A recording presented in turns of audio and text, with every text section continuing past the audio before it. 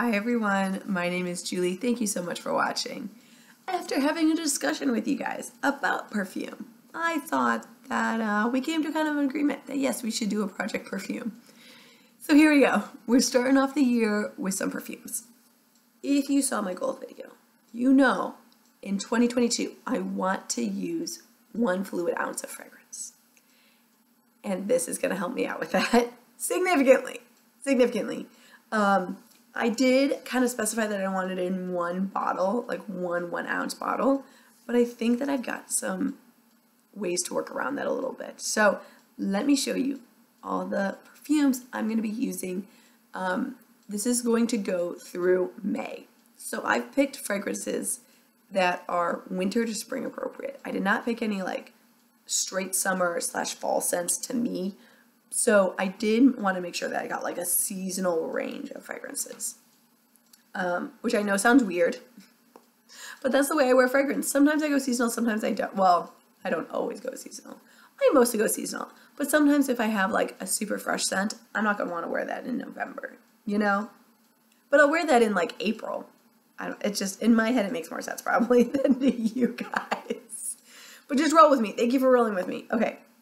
I also wanted to make sure I used a lot of these mini sprayers. I get these guys often.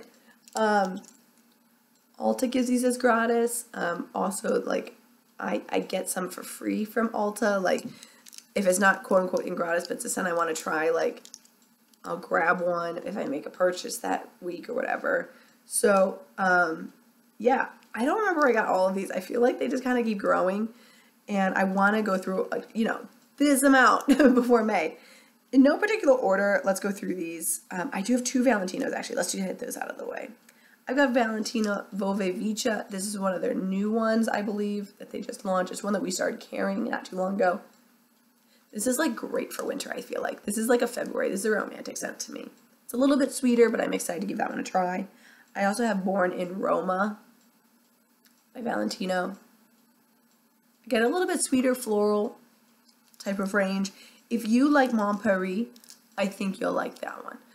If you like Carolina Herrera, the Good Girl scents, especially Very Good Girl, I think you'll like Valentino. They're in the same family for me. It's a little sweet, little floral, like just a good like floral note in there. It's not super sweet. It's not like Cloud by Ariana Grande. There's definitely floral mixed in. This one is Vera Wang Embrace. This is just very, very fresh. This is what I mean, like, to me this smells a little like clean laundry. Like, it's good for April. It's not great for September. This is Raw Spirit Mystic Pearl. I actually don't think I've ever sprayed this one. It smells okay. It's going to be on that fresh side. If you like the smell of cotton, this is one that I would probably recommend. It's in that family. Omni Paraba, got that floral. This one has like a musk note to it, which makes it a little bit deeper. Yeah, I smell like lilies in it. I didn't look up any of the scent notes, as you can tell. I just go with what my nose says. This is Acqua di... Okay. Is it Acqua di Gio or Acqua di Gaio? Which one is it?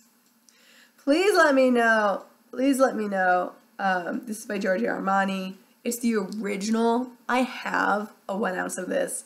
I just don't know how to pronounce it. I call it Acqua di Gio. Like, that's how I pronounce it. But someone the other day said Acqua di Gaio because it's Gioia. I don't know. But that, to me, this is a spring scent. This one is going to have like a water note to it. It actually leans to me a little bit more towards summer, but I think in May that's going to want to be what I want to use because I already have the full size of it, so, you know. Speaking of Good Girl, I've got Good Girl by Carolina Herrera. This is a jasmine-based scent. I find it very sexy, but still work appropriate. Good for Valentine's Day-ish. Angel Nova by Mugler, I've already purchased. A rollerball of this one as well. Again, this is going to be on that sweeter side of floral. This kind of goes in the same range of like the Valentinos for me, or the Mon Paris, which is really like, that's my home spot. Like that's like the area I really like to be in. I like to have a sweet floral. I will tend to go towards like an Acqua di Gio for like the summer. And to me, it's just because it's so light. It's not a scent that's going to be like sticky on you. It's going to be this light, airy feel about it. I like that. The Guerlain Paris by Mon Guerlain. This is a straight up floral. It does have a little deepness to it to make it stay. But to me, I just smell like a flower shop. Not bad, it's just a flower shop. This is by Ellis Brooklyn. This is the shade, the scent, not the shade. Sweet. Sweet. You can probably guess what this smells like. It smells sweet. This is my stickiest sweet one that I've got at the moment. You smell that vanilla in it. You smell like a little cupcake out of it. Yeah, maybe a hint of almond as well in that vanilla. But overall, good scent. It's a little bit thicker. That's going to be a winter one that I'm going to want to use. And then I've got, by the brand Clean, I've got Amber Saffron. This is not one I normally go for. This is a spicy scent. Amber is one of those scents that you either like love or hate. And so I've decided that I'm going to see if it works for me. I don't know. I don't really lean towards spicy scents. Like sometimes people tell me that they want to smell like patchouli. That is not a scent that I am particularly drawn to, although I understand why some people are drawn to that scent.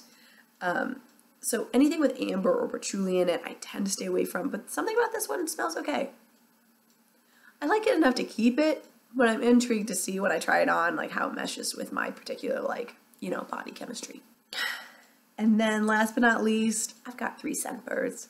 The Scentbirds go bad. They've been, like, you know, distilled into the actual, like, these types of guys. So I want to use these before they go bad. And this is how I'm getting around that 1 ounce. Because each of these should be just under 0.33 ounces. In my head, they say that they're 0.2, like 0.27. But if you look at them, they're all a little different in height. Isn't that funny? I don't know if it's evaporation. It could be evaporation. Like I've had these and they've traveled from Germany back here. So like I wouldn't be surprised if some of them evaporated a little bit. But it's not 1 full fluid ounce. I'm going to call this in my head. If I have these 3, I just need 1 more rollerball gone and then that's my 1 ounce. Hey now. Because the rollerball should be about 0.33. So if these are, you know, about 75 ish, maybe with a little evaporation in there, add a 0.33 on top. That's my 1 ounce. So the 3 that I have chosen for this one is Primrose Wild Child. This is your sweet floral once again. I smell more of a floral, this is sweet, but it does have a touch of probably bergamot at the bottom of it. We'll see. This one is also an eau de parfum, which I like. Because the other 2 are toilettes. I didn't realize they were toilettes when I picked them up, and I think that's sometimes what Scentbird gets you. Like, I wasn't paying attention if it was a toilet or perfume. I would have probably liked perfumes a little bit better. But I've got Anna Sweet, The Fight of Fancy. These are all in the same like category for me, and then Victor and All Flower Bombs. But again, the eau de toilette. Flower Bomb is one of my favorite scents ever. And I know it's totally a basic scent, but I absolutely adore it. I think the Bonbon is not my favorite, like the Flower Bomb, like the original Flower Bomb, the one that looks like the grenade. That is where I'm at. So I'm going to go through, I'm going to use all of these by May, hopefully. I don't remember exactly when in May I'm ending it. I'll let you know when we do the ending in May. But yeah, I think I can go through them pretty well. I do think it's a bit adventurous for me to do so many scents. So we're going to see like if I have to declutter any of those. These take me about 2 weeks to use up, a week to 2 weeks depending on how much the sprayer pulls out of it. So if I think about it, I should have 4 empties per month, and then each of these takes about a month to use up. So did I give myself a challenge? You betcha I did.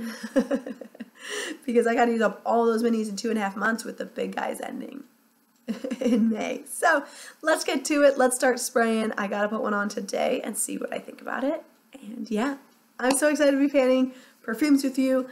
But what I really want to know is, what is your favorite scent? Do you have like a scent family you like, or do you have a particular scent that is like your classic one and done scent that you use all the time? Thanks so much. I appreciate it. You guys have a wonderful rest of your day. Happy panning, and I will see you in my next video.